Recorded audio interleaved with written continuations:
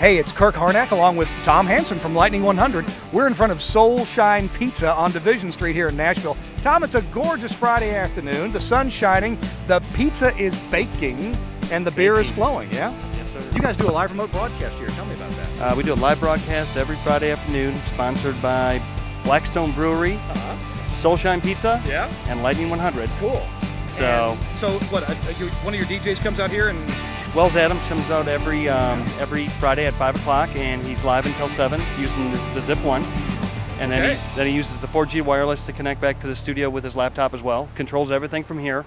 And then we have one of our local bands come on and play a free show after that. So we're going to go upstairs and talk to Josh in a minute, but you just mentioned something interesting. You said he controls everything from here using a 4G wireless, and this could be wired internet, but we have a router upstairs, and that splits the internet for the Zip 1 for your audio. Correct. And it also provides internet to your laptop, so you can remote back into the Enco system back at the station. That's correct. Yep. Cool. Makes it easy. They love it. They can do everything themselves without having a board op.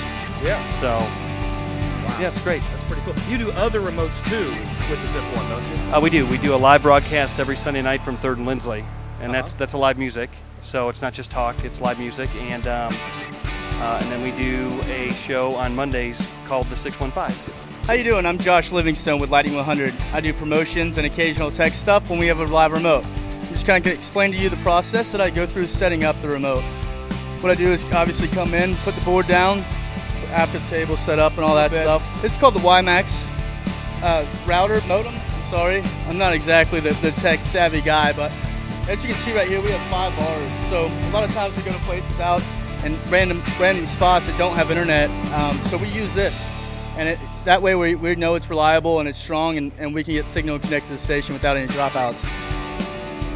And this will go to right down here. You can see the modem here.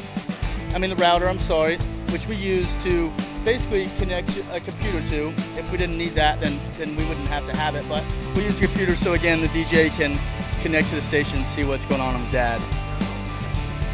It also connects to the Zip 1, which then gives the signals to enables it to connect, obviously, and give us the signal we need and connect to the station to send back and forth our transmitted signal from here. All right, so after setting everything up and plug everything in, I turn on the laptop. After plugging in the Zip 1, it basically connects all by itself once the router and the modem are both connected, which I can take you back here and see. It's kind of a mess right now, but usually I put a drape over and cover it. So once the board's connected, Zip 1's plugged in, modem and router both plugged in, it connects instantly. I get on the laptop, connect to the DAD, so when the DJ comes in, he can see what's going on at the station and sits down and entertains a couple hundred people every Friday. All of that happening at Soul Shine Pizza in Midtown on Division. If you want to win them, you got to come chill with us. It's tomorrow. We have our weekly lawn party over in Centennial Park for Musicians Corner. Special edition of Musicians Corner, part of a Tour de Fat celebration. Music from Raylan Baxter, and Here Come the Mummies. Fun starts at noon, goes until 5 o'clock.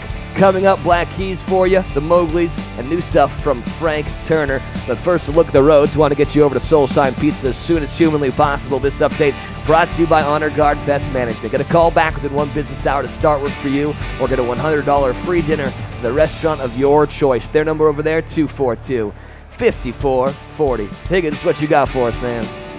So Tom, you're doing these remotes using IP audio, using a Zip 1 IP audio codec and wireless internet. Now, you've also done a ton of remotes using ISDN. Lightning 100, you're all about live music. Right. So would you compare and contrast the two different technologies for me? Well, I know that I was probably hesitant at first with the IP audio, but once we started doing National Sun Night, the response that we get is just so much clearer. There's so much more of the music. It's so much more live. Now you're able to do a higher bit rate over IP typically. Correct.